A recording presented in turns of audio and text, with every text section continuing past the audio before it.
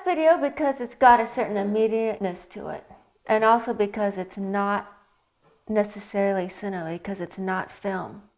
Because you knew by looking at it you weren't being fed someone else's fantasy, but not that you aren't anyway, but you know, you're not seduced by the softness and allure of film. But now, due to the nature of the cameras that we have access to, I think that the way video looks now isn't that different than the way film looks. So I try to compensate by not having scripts, by still staying in reality. That's what I'm attracted to, is trying to stay in reality while, you know, sending out feelers into symbolic realms, not produced realms. And I think the thing with installations is that you experience them more than you watch them. And that's the area that I like to needle around in, you know. Bonkers Devotional is a culmination of everything that I've been questioning through the work since the beginning, which is, how do you figure out who and what the self is? What is the psychology of the self? Where does being end and performing begin? And comedy. I love comedy because it's actually linked to psychology, and that they're both rooted in the unconscious. You know, the unconscious is driving the show. The other thing I like about comedy is, this is something that I read, was that some things just can't be reconciled with anything other than comedy or faith. And I think that's true, and I think that's probably why I called this project the Bonkers Devotional, as I use the devotional to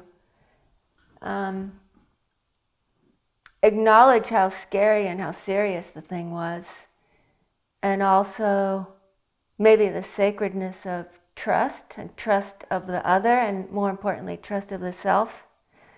And I call the project a radical, like a leap of radical trust. The whole thing was just an exercise in radical trust.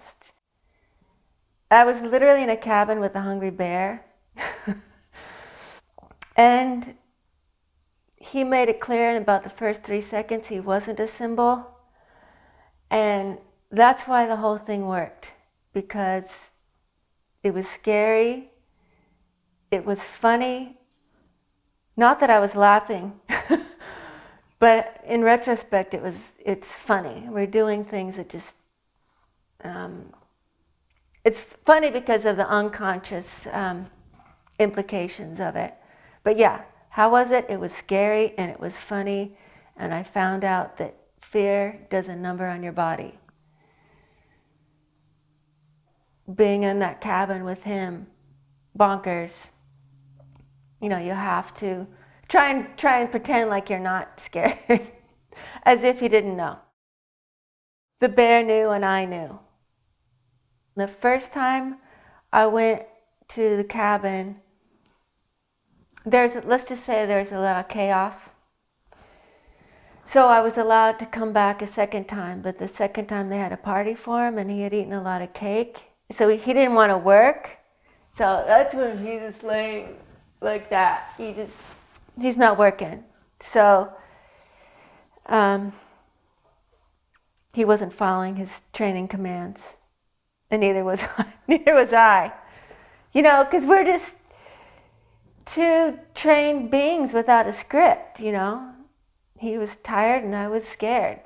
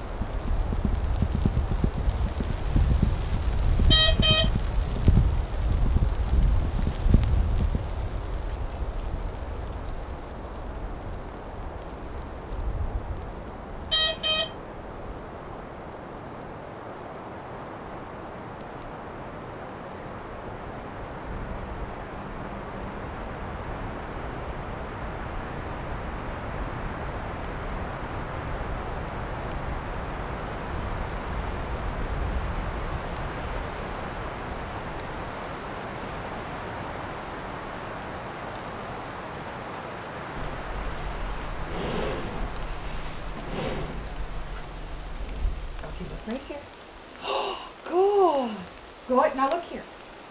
Good. Good stay. Good stay. Look here. No, look right here. Good. Look up here. Good.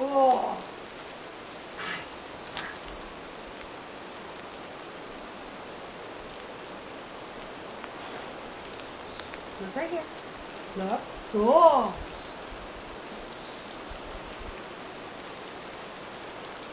Good head down. Gentle head down. Good. Stay.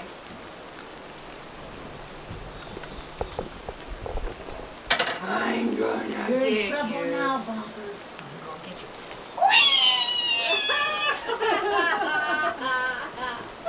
I'm gonna get you again. Stay. Good. Good.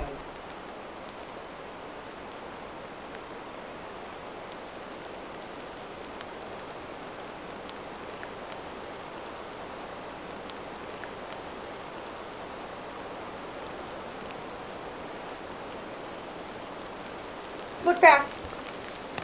Can you?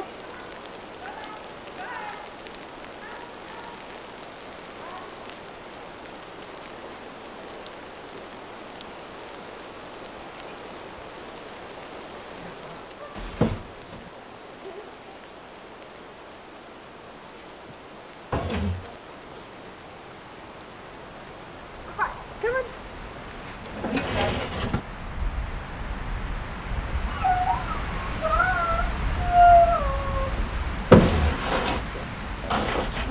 One. No. Hey, you're gonna break it too. Remember that little deal? That was